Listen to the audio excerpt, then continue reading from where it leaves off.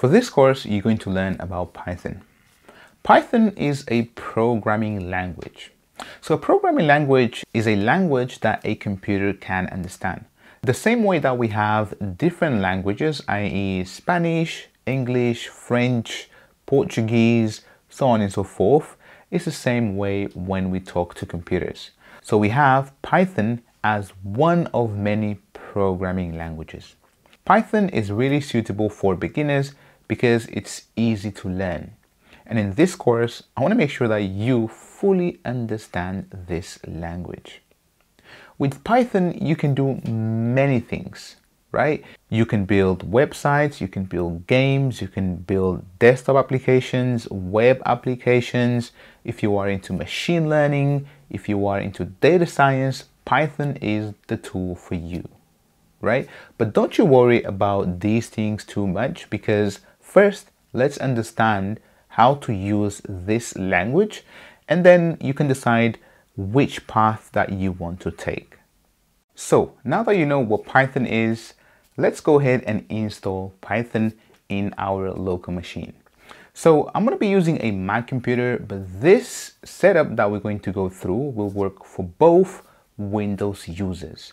So let's go ahead and navigate to google.com and in here and type Python. So just go ahead and simply type Python, and you can see that we have this page where it says welcome to Python. So this very first page. So python.org.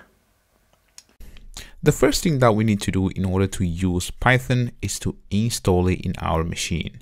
So navigate to python.org, and in this page right here, you can see that we've got the downloads link. So go ahead and click on downloads. And right here, because I'm on a Mac, I can see the download link for Mac OS. But if you're on Windows, simply click on Windows, or Linux, you can simply use the version specific for your operating system, which is cool.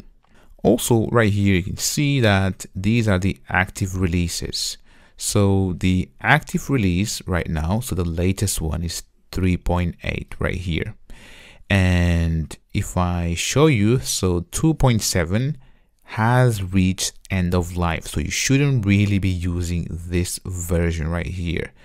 And if I scroll down, you can see that we can have, specific release versions, right? But usually just go ahead and download the latest version, which has support until 2024. So right here, you can see that the latest version as I speak is 3.8.5. You might watch this video later, and if there is a new version, everything that I'm going to teach you in this course will work with the version that you will install. So let me go ahead and simply download Python. There we go, that's finished.